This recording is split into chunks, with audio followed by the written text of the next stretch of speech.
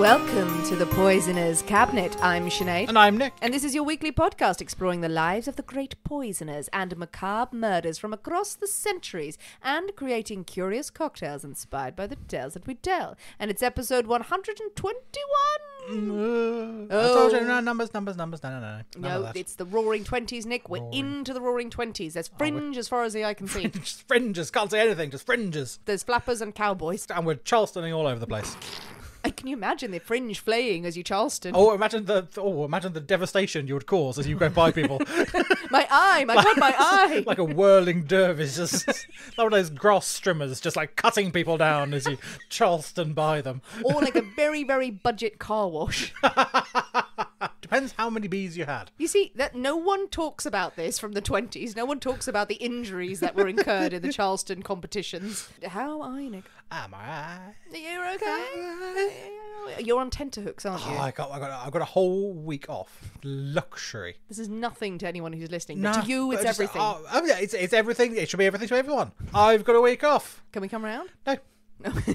No one can come around. I'm not seeing anyone. I'm not leaving the house. Bolting the doors, barring the windows. Until you ring me and say, I forgot to get supplies. Yeah. Bring things to me. Bring me cake and another bottle of gin, then go away. Do you remember when we were young and we were like, oh, a week off, I'm going to spend a weekend in Palma and then I'm going to go out clubbing and I'm going to explore all these things and I might go here, I might go there. Now it's like, I am bolting the doors and doing nothing. No, I don't. I have never done that. I have never done that and I never will do that and I never want to do that. It sounds dreadful. Shut up, I'm trying to make us sound cool, man. There's none of that. You've set your stall. I've set my stall. I'm going to be grumpy. I might go and see an exhibition. An art gallery in a sort of vaguely pretentious sort of. I'm going to be cultured in my week off and then sit at McDonald's. I've got grand ideas. I'm going to go to London. I'm going to go to there's a good exhibition of the British Museum I want to see. I might go there. I might walk to the V&A. I like their theatre exhibition. I might go there. Because in England you can do that. We are but an hour away in the train from some of the finest museums and theatres in the world, really. I could go up on Wednesday. I could do a matinee. But you're not going to. But I'm not going to do any of it. No. But I like thinking of the possibilities if I wasn't sitting down eating snacks. You're going to swill in a groan and going, I'm so cultured just because I thought of this. I thought of these things. What can I get delivered? I'm now going to watch Downton Abbey for the 12th time. Any poisonings this week ahead of your week off in preparation? I don't know, it could have been. I've been very busy preparing for the week off. Yes, your brain has gone. Brain has been preoccupied with, mainly with trying to think of things for people to do when I'm not there. So for your work? Yes, for your work. So I might give them lists. Do these things. These are the things that you need to do. Yes, you do this for work. You don't do it to your friends. No. You don't gather us at the pub and say, here is a list of things I wish you to do this week while I will not see you. I think that's a damn good idea, though. I'm going to be writing notes. Right, I'm off for a week. These are the things I expect you to do while I'm off. Are they things in your memory or are they just in things my memory? that you Where want am I going? Well, we're not going to see you for a week. You may as well be dead. Right. Okay. So we're going to. Okay, not in your memory. Okay, we're not in my honour. In your honour. In your name. In my name. In the name of Nick. What are we being sent out to do?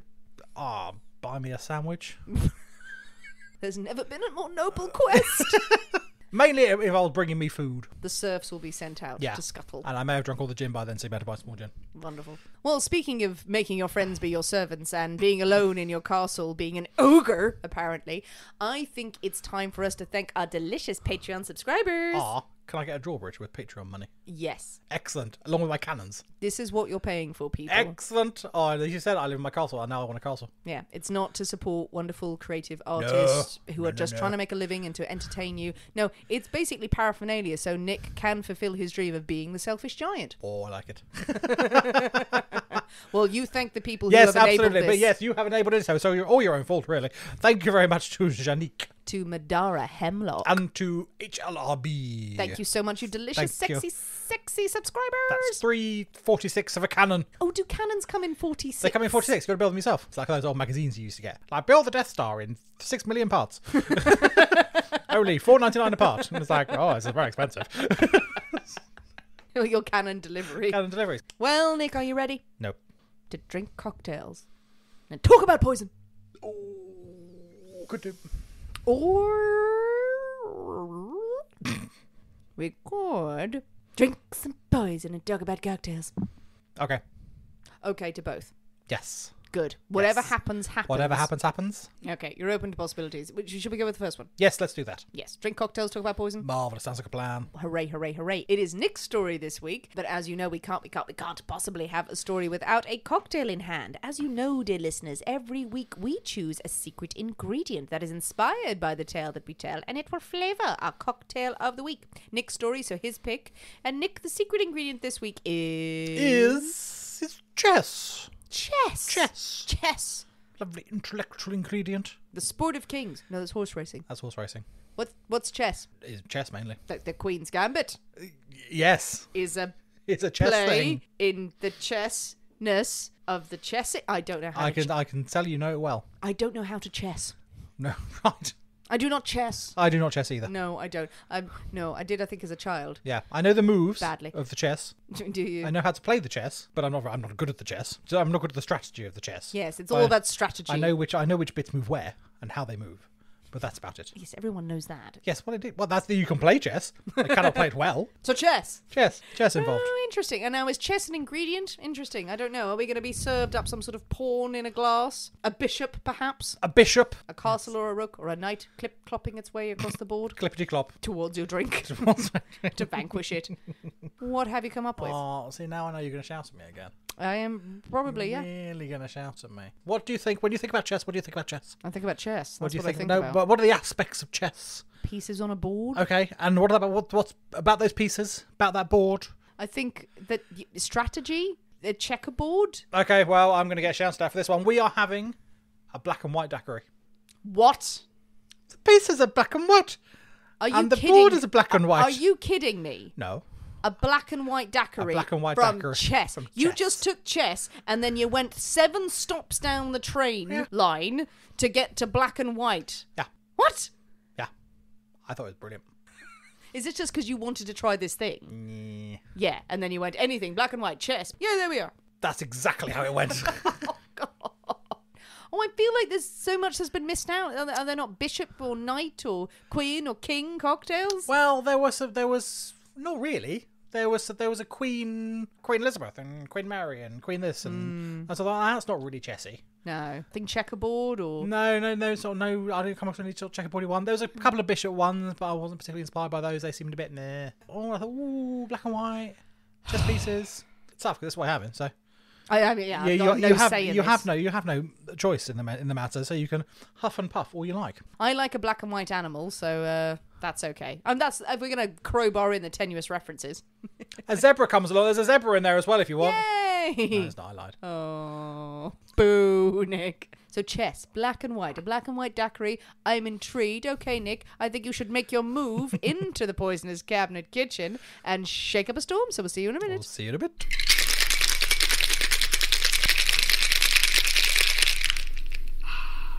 And we're back. Hello. So, Nick, black and white daiquiri.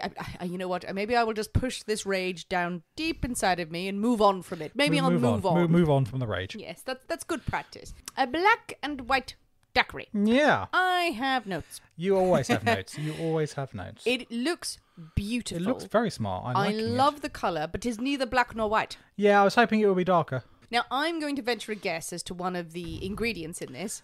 Possibly. Could you? Mainly because we went to picking for them We went earlier to picking on. the shrubberies We of did Canterbury. raid the shrubberies of Canterbury earlier on Nick's instruction for some blackberries. Blackberries. And they're surprisingly early in season this year. So if there's not blackberries in this, I'm not sure what you made me do out there. Yeah, I just made you run around for a bit. The hilarious part of that is we went out to the hedgerow near Nick's house right at the moment that a bunch of Cub Scouts turned up to go blackberry picking. And well, I don't know if they were there to go blackberry picking. We were there picking blackberries, and like the scout or the leader chappie said, "Oh look, there's blackberries! Everyone, come and get blackberries!" And we're inundated by children picking blackberries. They're my fucking blackberries.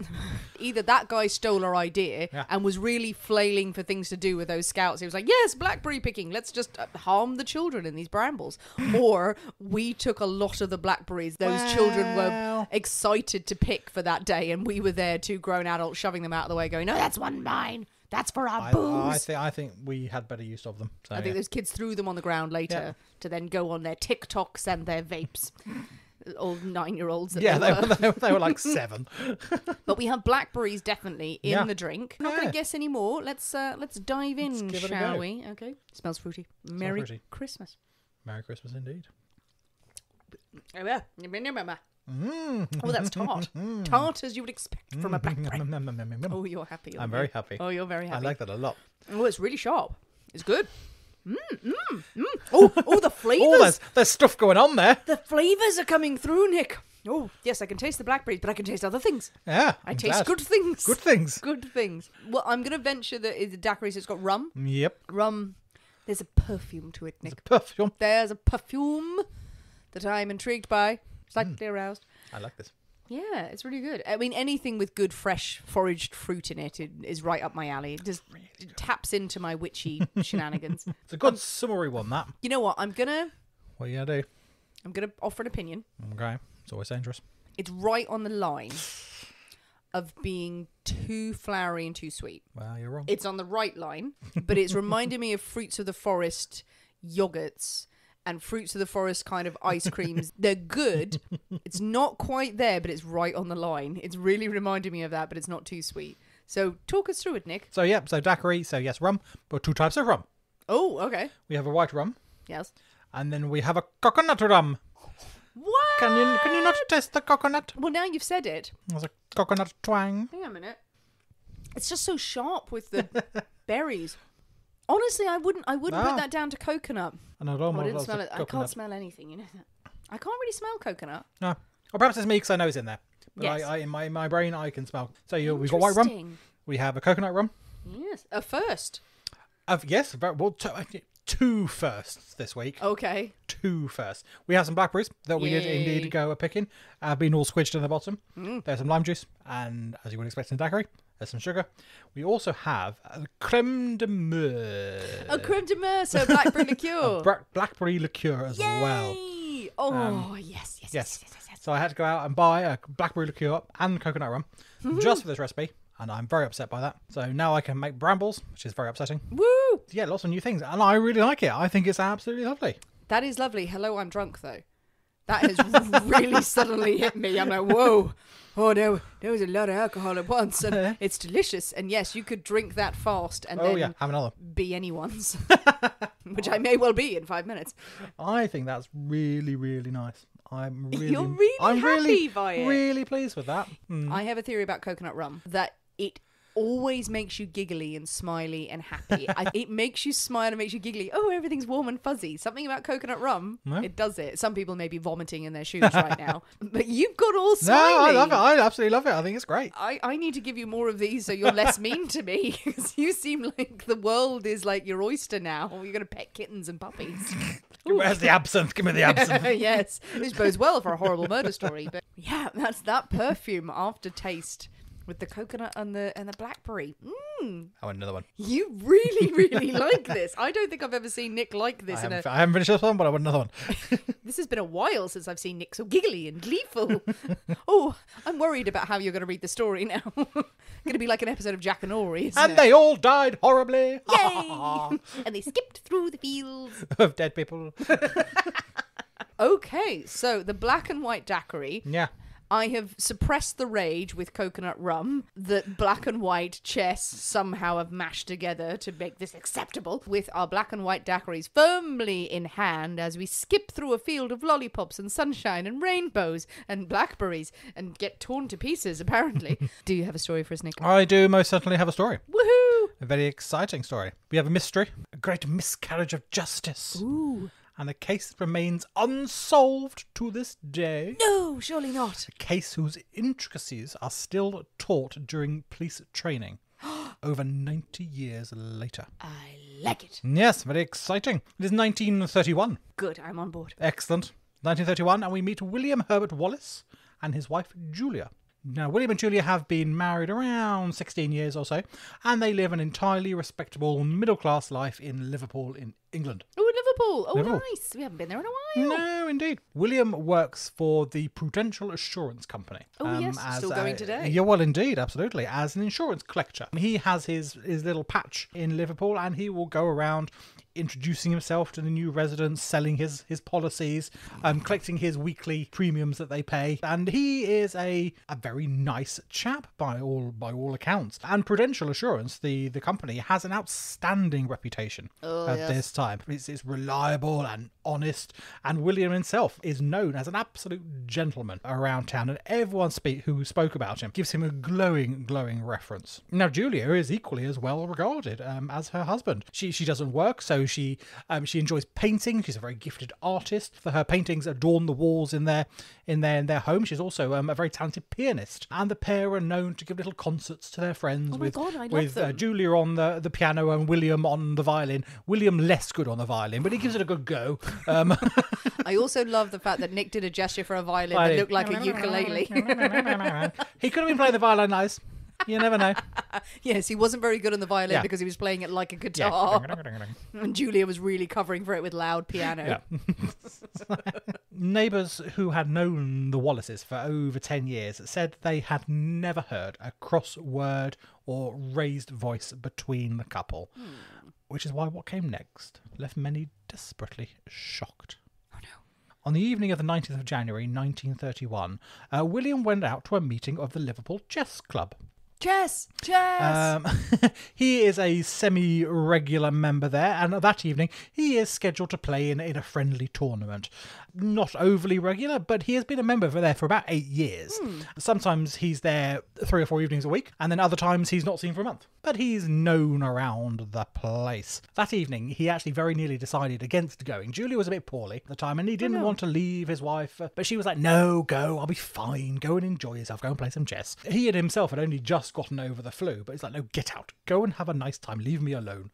That's a good, healthy relationship. Absolutely. And so there he was at the club. Now, just as he is about to start his game, Samuel Beattie, the captain of the club, comes over to him with a note. Now, Samuel tells William that the club had received a phone call earlier that evening when he wasn't in. Samuel had tried to tell the caller that he didn't know when William would next be in, but the man on the phone had been quite insistent about leaving a message. And here he was. What a bit of luck that he is there that evening. Now, the note was from a Mr. R.M. Qualtrough.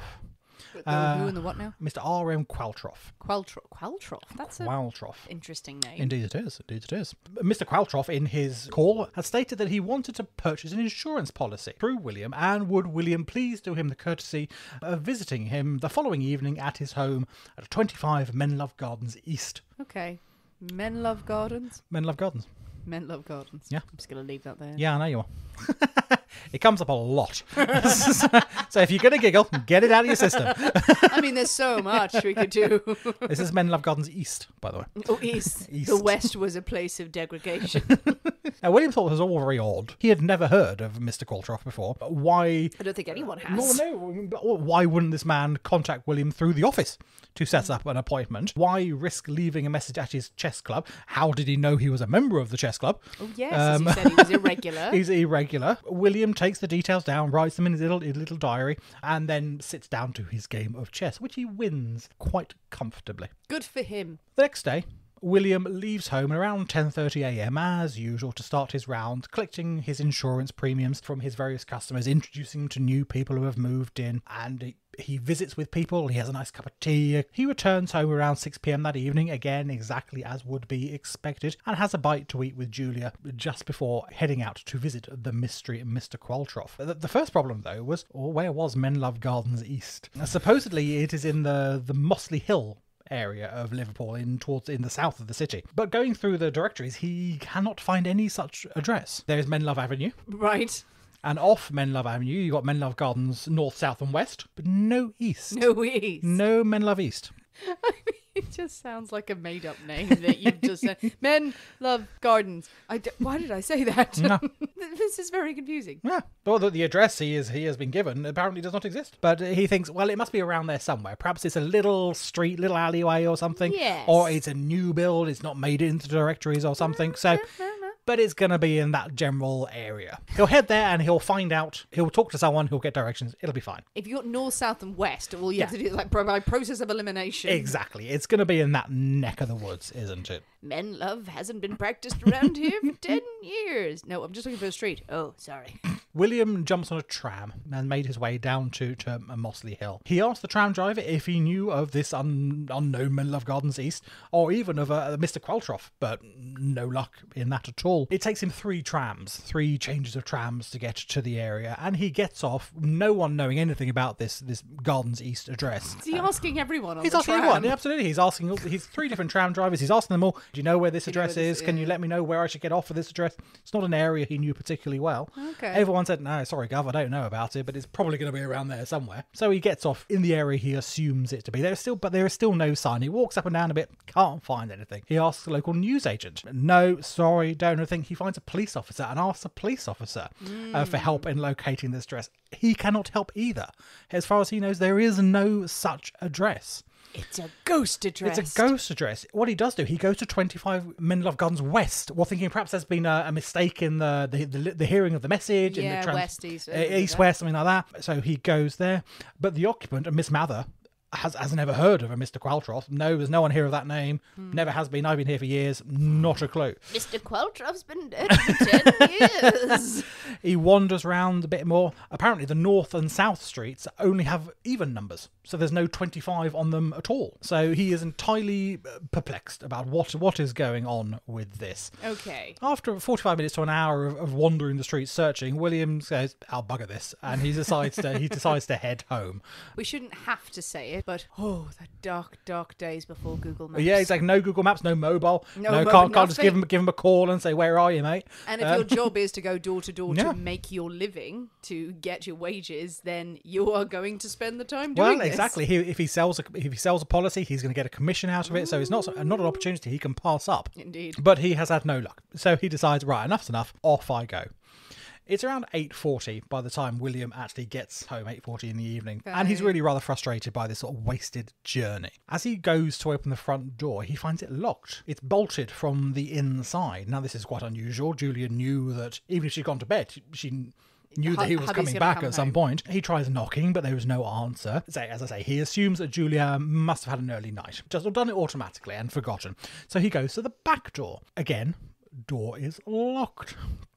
As he is knocking on the back door, trying to rouse his wife, who he assumes has gone to bed, he sees his neighbours, John and Florence Johnston, walking along the back path on their way out. William stops them and asks if they had heard anything unusual that evening. He explains that he can't get back into the house again, and Julia wasn't answering, and he was starting to get a bit worried about what was going on. Now, John replies that they've not heard anything. They've been in all evening. They're only just leaving now. They've not heard anything odd. They've not seen anything odd.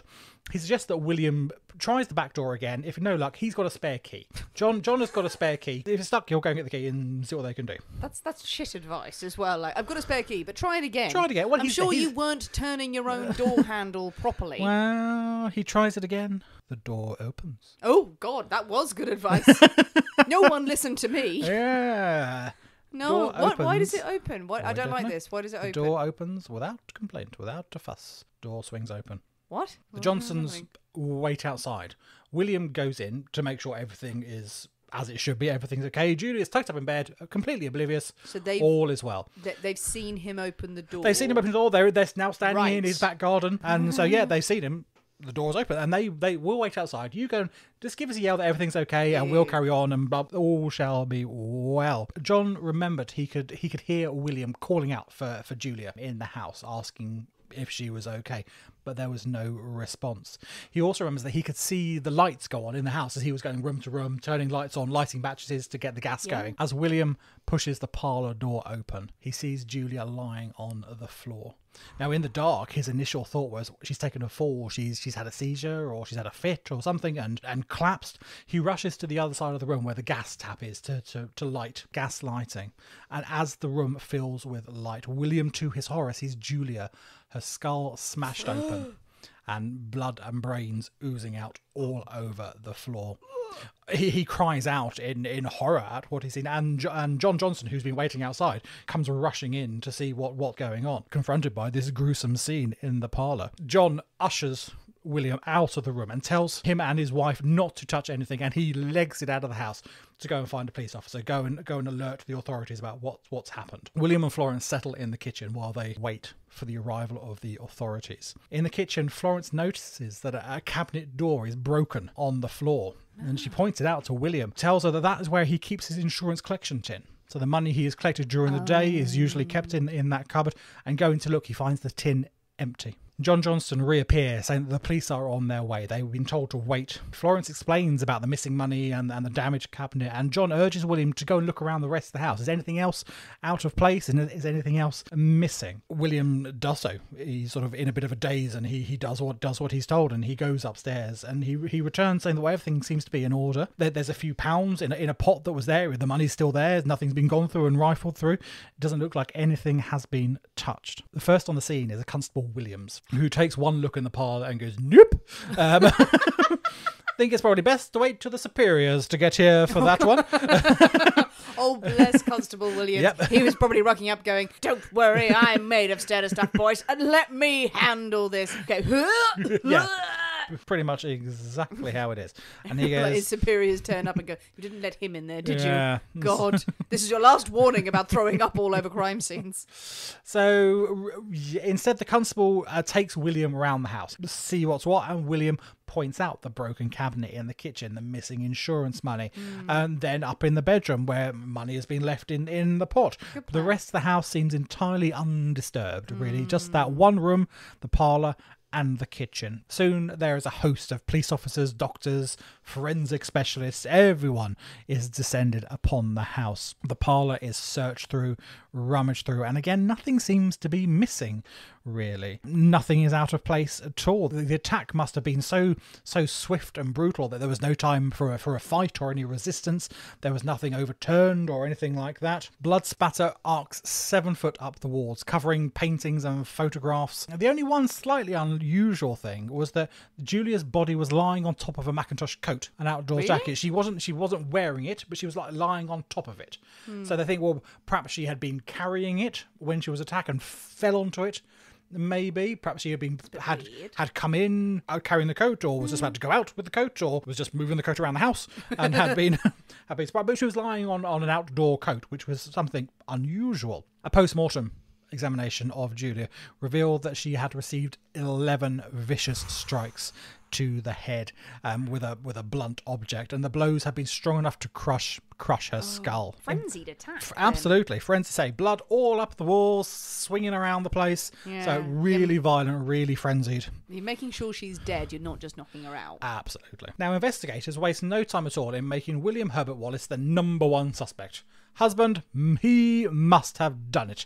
From the very outset, they are convinced that he is responsible. On one hand, closest to home, we've seen it many times. Absolutely. Husband, you must have done it. That's convenient. But also, yeah, no, they are exactly of that frame of mind. The husband must have done it for some reason that we don't know yet, but the husband must have done it. Yes, but the law of averages says it's going to be someone you know. Well, quite. William tries to explain that he's been out of the house all evening. He's been on the hunt for this elusive Mr. Qualtrough. He couldn't have and had no reason for killing his wife. But the police are adamant, no, it's you. It was definitely you. They believe that the appointment with Mr. Qualtrough was just a ruse. Yeah. A flimsy alibi that Williams, he must have given himself. He must have provided himself. The police, in fact, confirm that there was no Menlove Gardens East. It does not exist. It never has existed, ever, in Liverpool. There is no Mr. Qualtrough either. No. There is no such man in all of Liverpool. I think we all knew that. But now it is confirmed. And they are sure that this has been a scam. Now, William explained about that the message had been received at the chess club, and using this detail, the police were able to ascertain that the call to the club requesting this appointment had been made from a phone box just 400 yards from the Wallace house. William must have left the message himself, they think. Really? To give himself an alibi. I mean, it's one very good theory.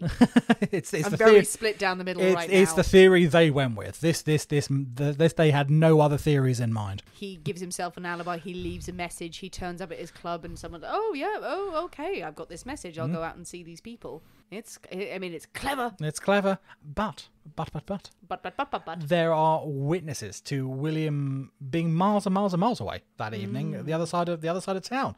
He's ridden 3 different trams to get to Mossley Hill. He's bought tickets from all these tram drivers, and then in his search for Menlove's Gardens East, he has spoken to residents, he's spoken to a news agency, he's spoken to a police officer. Yeah. All these people who confirmed they had indeed spoken to William Wallace on the other side of town that evening. Okay. You don't sound convinced by this. My question would be, what was the time of death? If you want to give yourself an alibi, don't you want to make yourself very, very publicly seen and known in the place where the murder is not happening? Well, that's exactly what seems to have been happening. A slight spanner in the works was thrown into the police theory. They find a milk delivery boy, Alan Close. Alan for a boy. Alan for a boy. He comes forward to say that he had actually seen Julia and spoken to her alive and well when he delivered the milk that evening, around 6:45. Okay. 6:45 that evening on the day of the murder. Right. Now, as the police dig deeper into this timeline, as you suggest, they find that the earliest confirmed sighting of William anywhere outside the house is on the tram, the second tram. Driver there remembers him well, and that was about 7:05. So it's impossible. So Julia was seen alive at 6:45, was swiftly murdered by her husband, who got 2 trams across Liverpool to Mossley Hill, all within 20 minutes. No. Now, the walk from the Wallace house to the nearest tram stop was about 4 minutes. Not a problem, the police said. Not a problem at all. What? It can easily be done. Easily be done, and they went on to prove it. They found the fittest, most athletic police officer throughout Liverpool. Who wasn't even a police officer, they just drafted in a cross-country runner. Yeah, and they gave him the task of recreating this route. And to be fair to the man, he did it. For 4 minutes. They allowed a few minutes to hypothetically bludgeon his wife, stage a robbery, and clean himself up. The officer then sprinted out of the Wallace house and jumped on a moving tram, which had just taken off from the stop. That's fine. Proof it could be done. This young 20-year-old can do it. 52-year-old William Wallace, who had just got over the flu, it wouldn't have been a problem for him. He could have recreated this athletic feat, not a problem at all, and being completely nonplussed. Everyone who saw him said, "Oh, he looks like he was just bumbling around the place. He wasn't out of breath or dishevelled or anything like that." Completely normal. Completely normal. They probably made the young athletic cop kill someone as well to really do it. I don't want to. Yeah. No, we need the adrenaline up so you'll run faster. Yeah, but they were convinced that William could have done it in the same timing as this 20-year-old officer. They are entirely unmoved by arguments against their case. And 2 weeks after Julia's death, William Wallace is charged with her murder. Okay, this feels like a good place to get another drink to steady our nerves. It's humid, sweaty, and sticky. Summer can be really uncomfortable. But we're actually talking about your mattress. Don't worry, though. Nectar's Nectar Tech cooling technology helps you sleep cool on hot summer nights. Plus, every mattress includes a 1-year trial, forever warranty, and free shipping. With $200 off, prices start at only $399. And get $499 of premium accessories, including pillows, sheets, and a mattress protector this summer. So chill out and visit nectarsleep.com. In front of the jury, the prosecution claimed that on the 19th of January, William Wallace had placed the call to the chess club himself. Mm-hmm. He had disguised his voice to leave the message from the made-up Mr. Qualtrough. How else, the police claim, would the caller possibly know that William was going to be in that evening?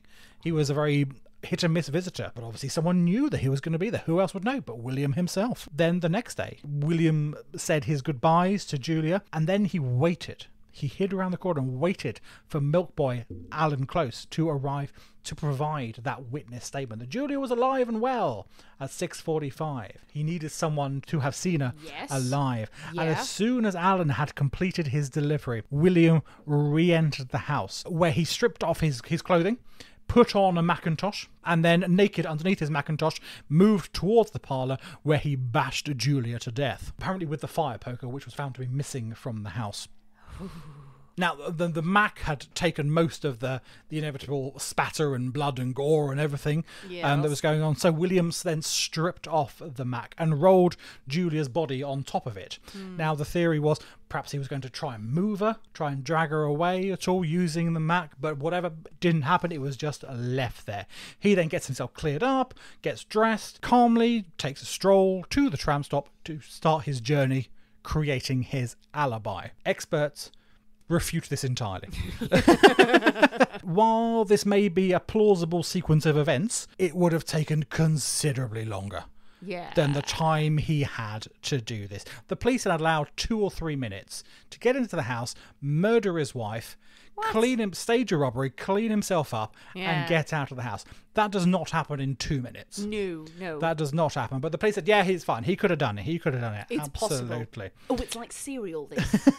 The chess club captain, Samuel, also testifies that the voice on the phone, it's not William. There's no electronic disguising. It was a man going, hello, it's me. I'm not William.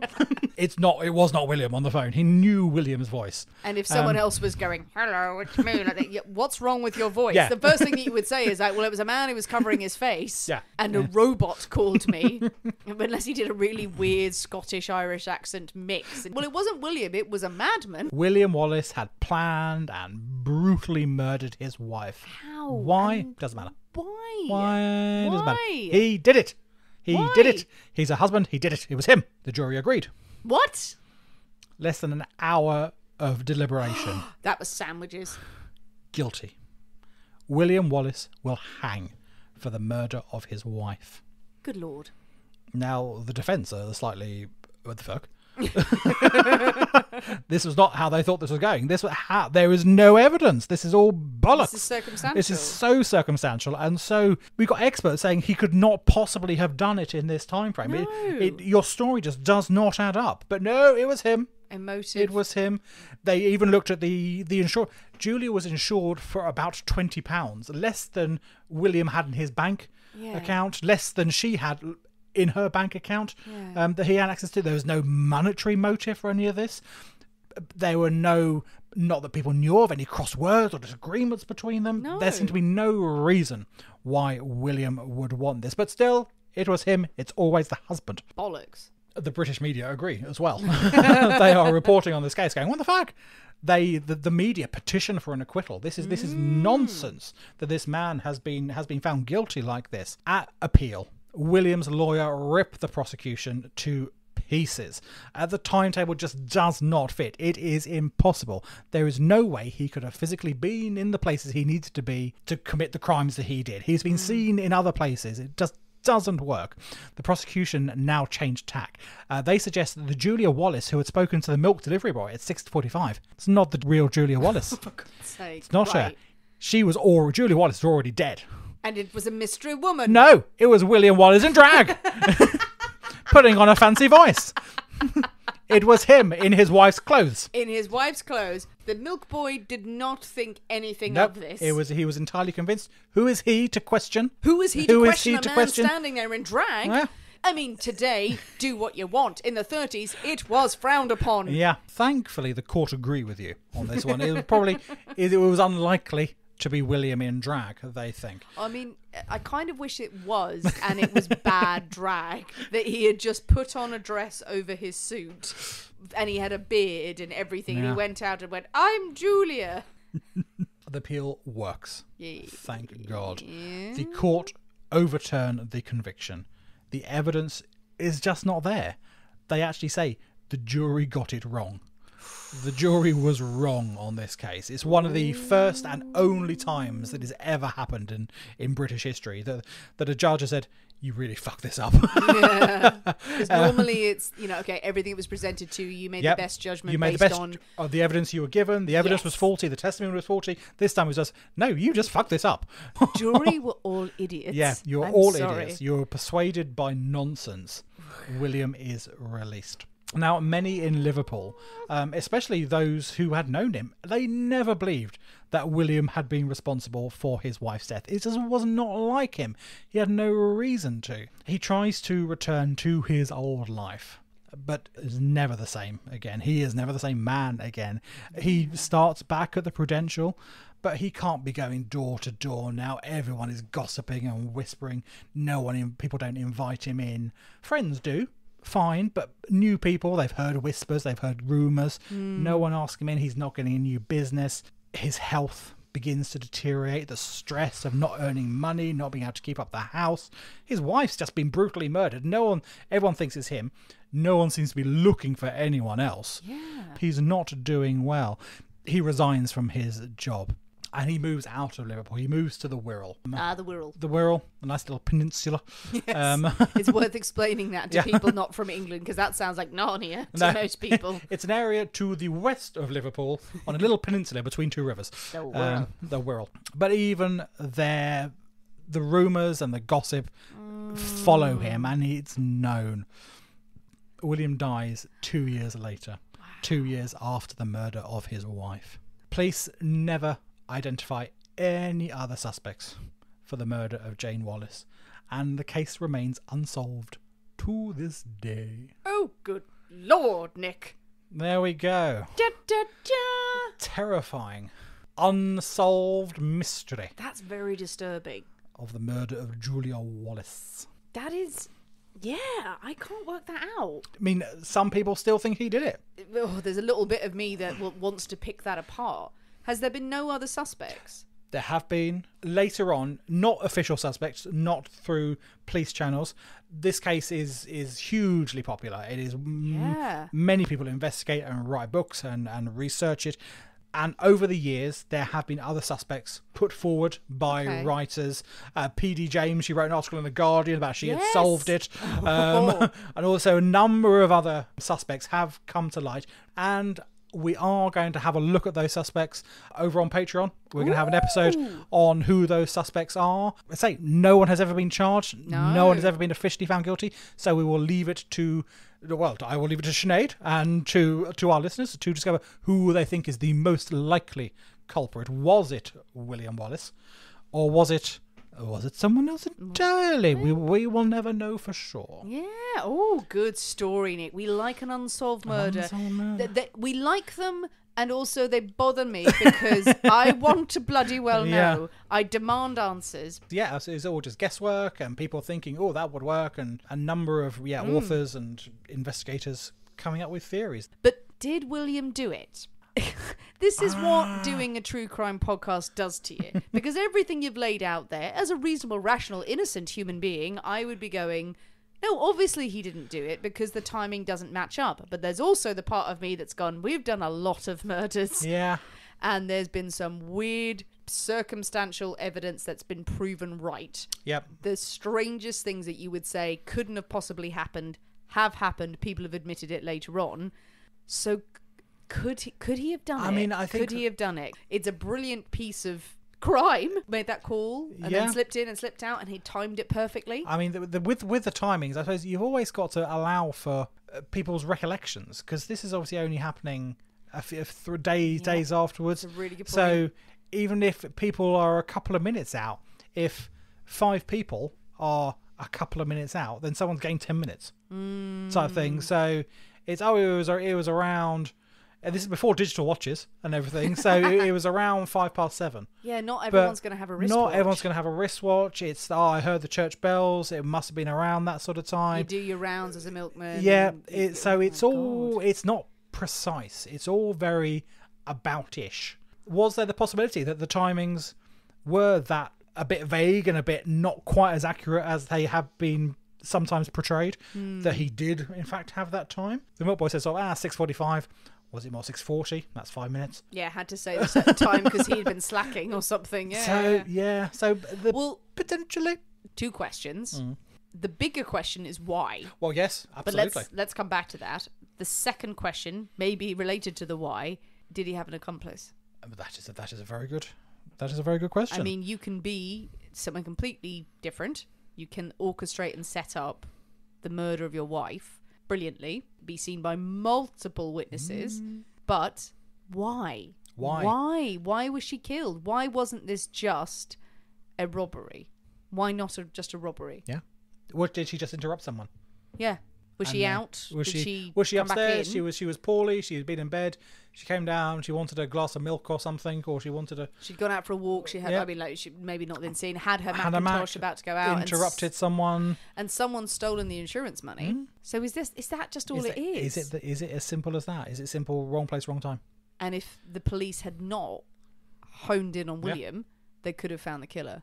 Maybe. If they had stopped just going, it's the husband, that's easy. We will discuss some of these possibilities. Because There are a few thoughts on such things. Oh, wow. Very famous case, though. Indeed. Very famous case. And yes, and used in a lot of legal practice. Ooh, that's interesting. Oh, I know, but I want to know. I want to know, God damn it. Maybe he did run that fast. When you were saying earlier on about how he was asking everyone where this street was, I felt like that was the lady doth protest too much. Yeah, absolutely. He was asking the tram drivers. He was asking, was he there trying to? I'm here. I'm establishing. Yes, holding a pocket watch or a grandfather clock as he was walking around, going, "Yes, does anyone know where this non-existent road is?" And that is something that came up in the at the prosecution. Why was he everyone he bumped into, he was saying, "Do you know, I'm this person. I'm looking for this place. Do you know where it is? Do you have the time?" All this sort of thing. So, but then again, back in the day, you would. But you would. Absolutely, you would. You would ask everyone. It's a scary thing these days to stop someone in the street and ask for directions. Yeah. Back in the day, Nick, you would. You did it all the time. Yeah. And other sort of witnesses who came forward like for him said, no, he was always very punctual, very punctilious. He always liked to know what time it was with his appointments and his meetings. He was always a bit of a clock watcher. He had a watch, absolutely. But he was asking. Well, he was asking people. He was making note of the time. I've got to be somewhere at this time. Because your pocket watch, you have to wind it up. So he was like, that was his nature was to be like that. Oh, it's perplexing. It's an unsolved mystery. People, what do you think? Do you know the story of William Wallace, the potential murderer, not the Scottish legend, not the Scottish man, not that guy? Do you have thoughts? Do you have theories about what happened? Please do share them with us and on social media, in the chat of anywhere that you listen to this episode. We are going to cover some of the suspects over on Patreon, where we like to delve a bit deeper into some of the cases that we've covered. You are welcome to join us over there. It is but $5 a month for Deadly Nightcaps, and it's completely flexible as well. But most importantly, when we think of this story and the chess pieces may be falling into place, but apparently not, because it's unsolved, they're all over the board, mix yourself up a black and white daiquiri. Oh, dude, it's damn good. I mean, that went down very quickly. It went down really well. I can imagine sitting in a garden, slightly autumnal. Stop saying that. Slightly autumnal, this one. It's perhaps not a summery drink. It's the end of summer into autumn. I could see this as a Christmas drink. I'm really, really happy with that. I like it a lot. It's very nice, and it does make us smile. It does, mate, yeah, absolutely. So, yeah, the recipe will be out on Friday. Definitely try and give it a go. It's got a few weird things in. Go and get them. It's great. Mix up that cocktail or any cocktail when you listen to this episode. Please tag us in photos of you enjoying them. Send them to us or tag us on social media. We'd love to know what you're drinking. Look forward to dissecting some of the potential suspects on Patreon. So if you want to join us on Patreon, please do. It's completely flexible as a platform, but that's the extra Deadly Nightcaps episodes that we do. It's a great time to join. The start of the month means that you get access to all of our back catalogue and everything that's coming up this month. If you are joining the Cyanide Connoisseurs, which is the higher tier, you'll also get access to the case files of PC Morris, a monthly episode looking at the weird and wonderful news from around the world. And please leave us a review on Apple iTunes or wherever you listen to your podcast. If you haven't left a review yet, take 2 seconds just to hit the 5 stars if you think we're worth it and leave a nice comment. We would really, really appreciate it. Thanks for listening, guys. We have been the people inside the Poisoner's Cabinet. We will see you next week. And remember, your loved ones are trying to kill you. Bye.